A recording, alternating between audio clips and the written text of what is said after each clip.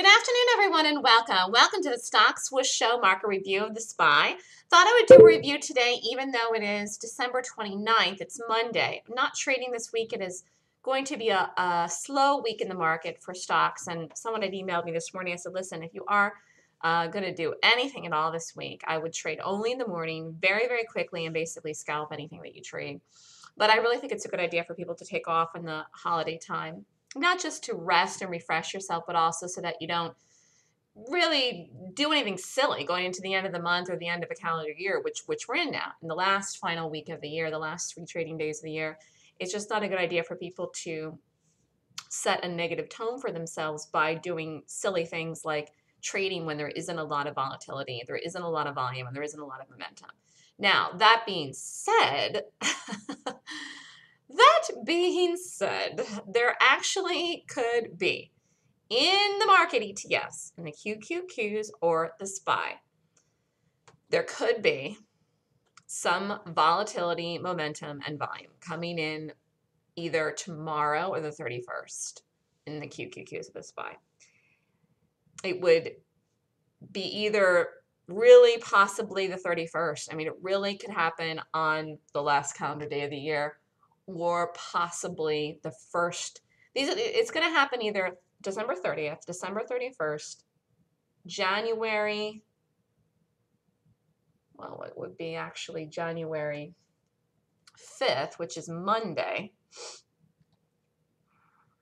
or January 2nd, which is which is Friday.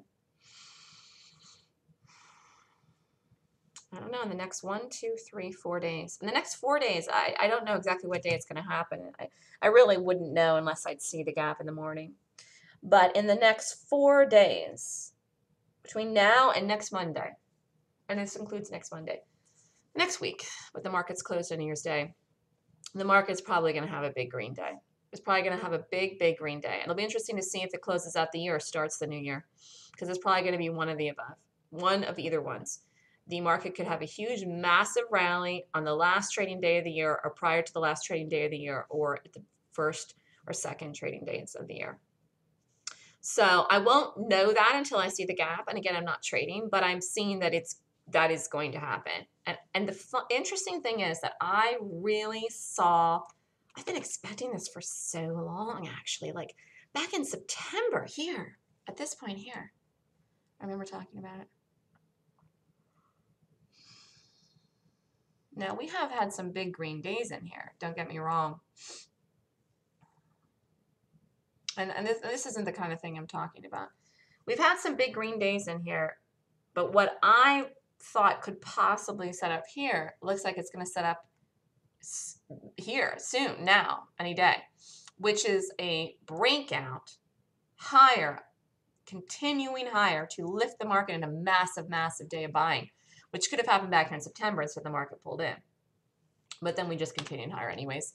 And we ended up making a new high, and now we're in the SPY. And the target, the next target is 210. We hit 209 today, basically, 208.97. So we're $1 away from the next target and could get to 210, 212. We could still get there before the end of the year, because if we have that big green bar day before the end of the year, it'll be a $2 day or more. And again, it could happen the very, very first part of January too. I think it's going to happen in the next week, though, the way this is setting up. So one of the scenarios I gave a couple of days ago, or maybe it was right before Christmas, I did the video where I said we're either going to shoot up in a really, really big bar before the end of the year and just get to the next numbers like that quickly, or we'd stair-step case it up, just gradually, boom, boom, boom, boom. And that's really what the market is doing. I mean, that's what the market's doing. But I still see the big green bar day setting up. It's going to have a big, huge rally. Could happen before the end of the year still. But we're basically almost at the next target, which is 210. We're $1 away from there. And if we stair-step case up the next 2 days, we'll get there, which is 210. And the interesting thing is we gapped down today. So we closed 208.44 on Friday. And we opened at 208.22. I mean, this is a gap down. It's really neutral, but this is really neutral, but we did gap down. We did gap down this morning and held, and I saw us hold like immediately. Let's go look here at the 1 minute chart. Go over here.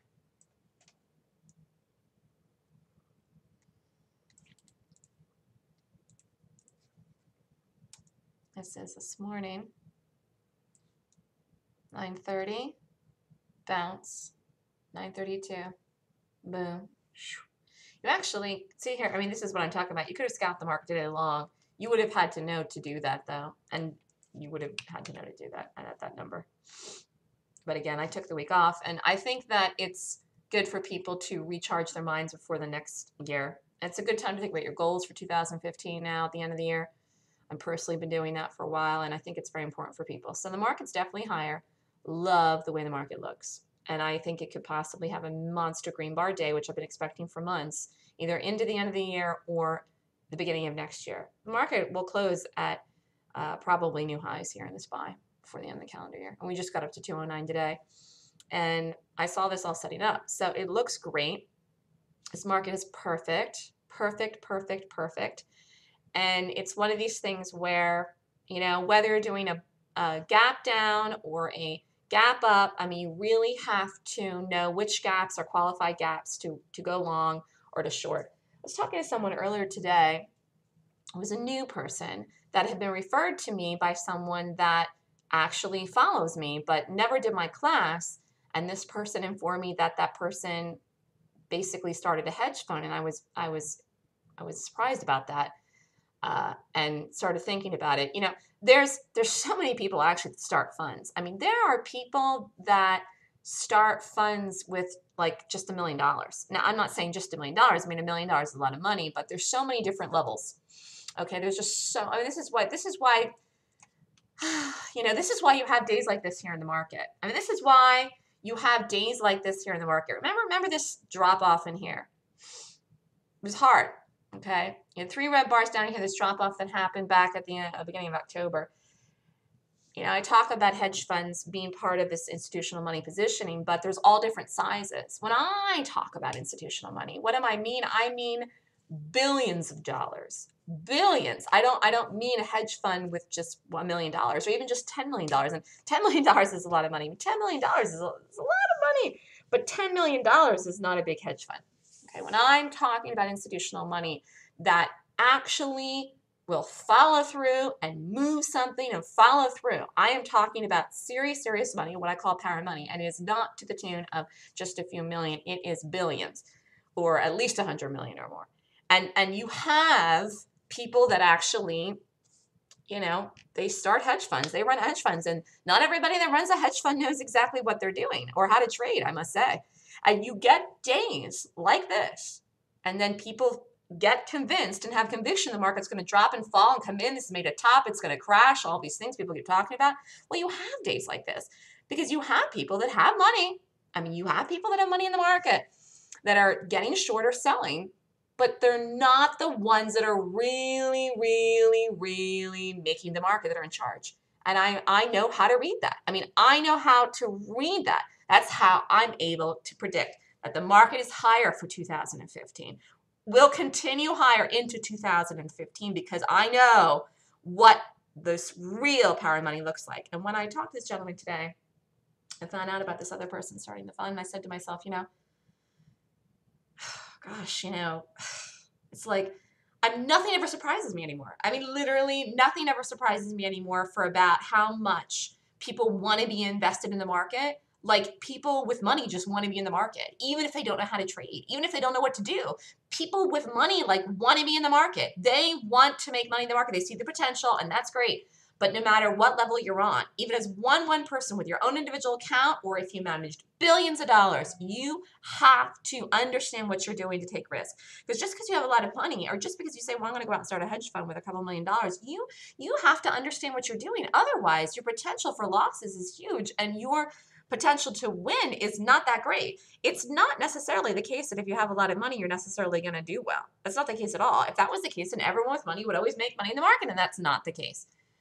But the fact is that a lot of people have money and they want to make money. They want to take the money they have and they want to make it more. But you still have to know what to do with it. And you still have to know how to read it. And you still have to be on the side of the institutions, the real institutions that are making the moves in the market, not just the regulars. Okay.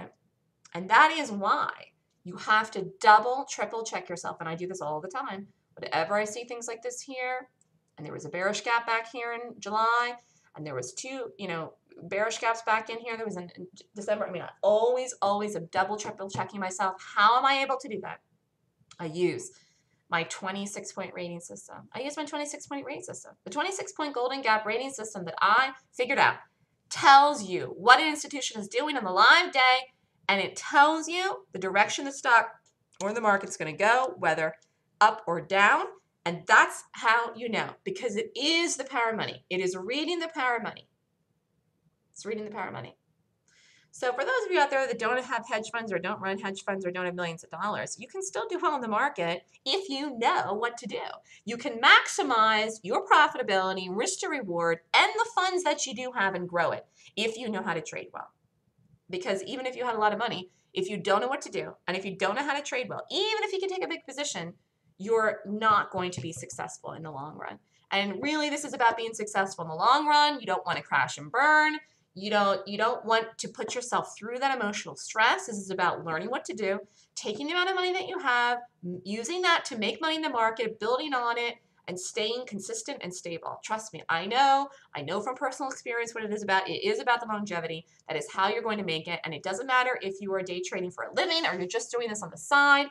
Even if you have a regular job that you love and want to keep, and even if you have a business that you love and want to keep, the money that you can make in the stock market on the side, you still have to take it seriously. You still have to take it seriously because your hard-earned money that you have, you want to use that money to make money. You don't want to do things that are improper, and you don't want to make mistakes. So that's why learning what to do is extremely important, no matter how much money you have, no matter what level you want. It is so, so, so, so, so important.